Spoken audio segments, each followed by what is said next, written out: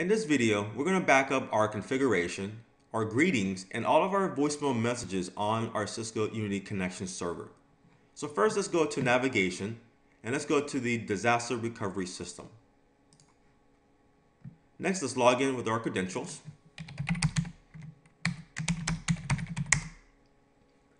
Now let's go to backup, and let's add a new backup device.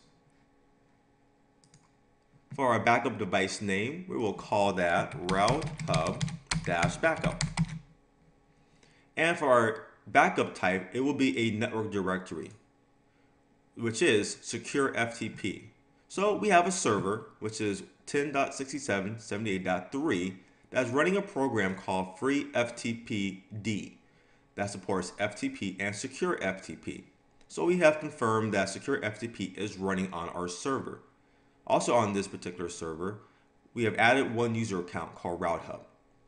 So with all that information and confirming that the secure FTP service is running on one of our servers, we can now input this into our backup device type. So it will be network directory. The server name will be the IP address of our server, which is 10.67.78.3. The path name will be root.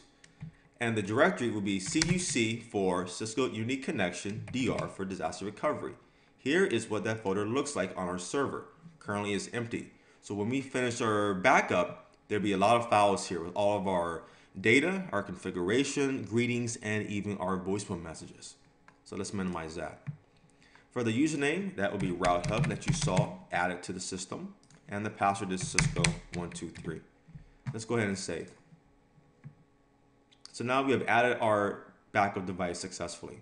Now let's go back to backup, and we can do either a schedule or a manual backup. For the first time, it's always best to do a manual backup to confirm that the process completes successfully. So let's go to manual backup.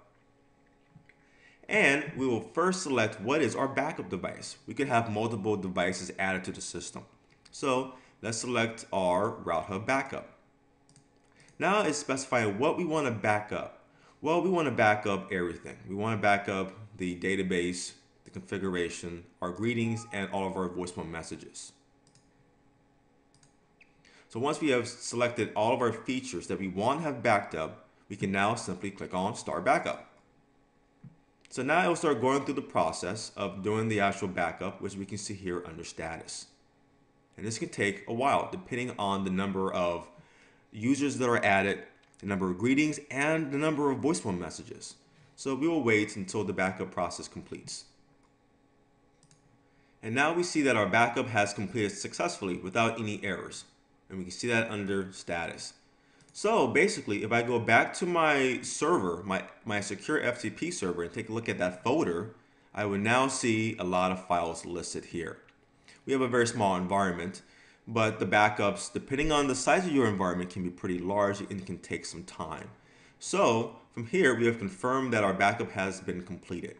So doing a restore very quickly is very simple. So simply from the main page for disaster recovery system, we can simply just go to restore and go to restore wizard. From there, we can specify again what is our backup device, which is Route Hub backup. Then we can select the actual backup. We could have multiple backups listed. So in our case, there should only be one listed. So we can click on that and say next. Then from there, it will go through the process of what we want to restore. Do we want to restore our database, our configuration, the greetings, maybe even the voicemail messages from the actual mail store. Then from there, we can select what we want and go through the actual restore process. So doing a backup and a restore for Cisco Unity Connection is very easy and also recommended.